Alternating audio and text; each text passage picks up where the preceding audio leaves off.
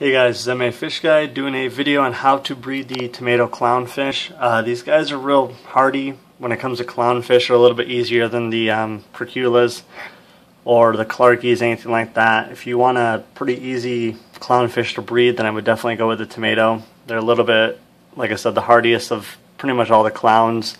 They take to the anemones very well, as you can see. That's the newest one I just got, which will most likely be the female. I have a juvenile guy over here. You can tell by that little white dash on his back that that's the juvenile. The best way to do this is to have 2 juveniles or even 4 to 6 juveniles and kind of let them pair off by themselves. Once they do pair off, though, you do want to separate them into their own habitats with either an anemone, corals, anything like that that they can host.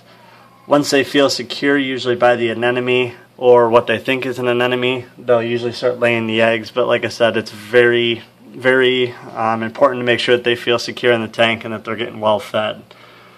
So like I said, the biggest one usually becomes the female, because they are hermaphrodites. They will change to the different genders, and even if a female dies off, the next biggest one in the pecking order will become the female.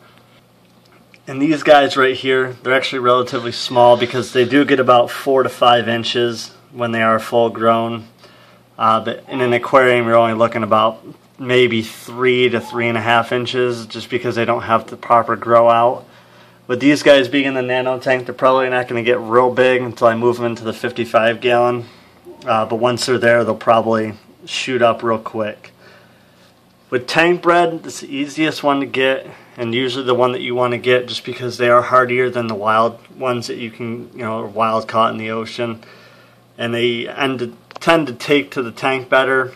The wild ones do take to the anemones better, but what you can do with these guys, and what I did for my clowns, and it worked awesome, I took a picture of a clownfish actually in the anemone and actually taped it right to the side of the aquarium and left it there for about a week. Within a week, he was in the anemone, no problem.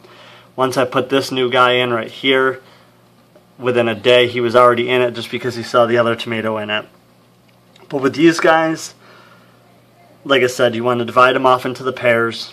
The water conditions, usually about 78 is the breeding temperature, and the pH you want about 8.1 to 8.3, but that's usually what you're going to be keeping it at anyways when it's in the aquarium with the salt water.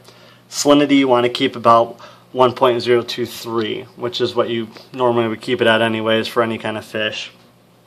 But with these guys, when they breed, they're breed on like a flat surface, usually next to the anemone or whatever they're hosting. So I have quite a few flat spots right there for him to breed on.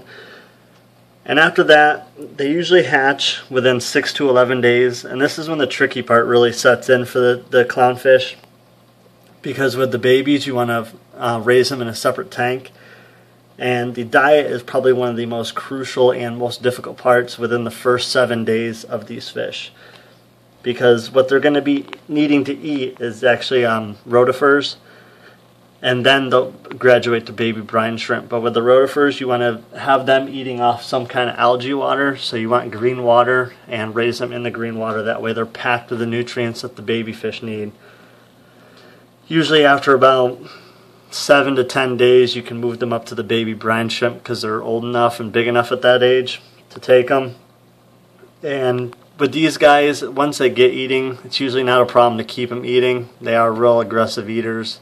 They'll eat and eat and eat. These guys will eat 3 times a day for me, which is great when it comes to breeding. That way I can get them kind of into condition real quick. So if you have any questions, comments on these guys, put it in the comments below. If you want me to do another video on a different fish, put it down below. And check out mafishguy.com. And also with these guys, you want them usually in a 30 to a 40 gallon tank. Like I said, these guys are in a nano tank right now, but they will be upgraded into the 55 gallon eventually.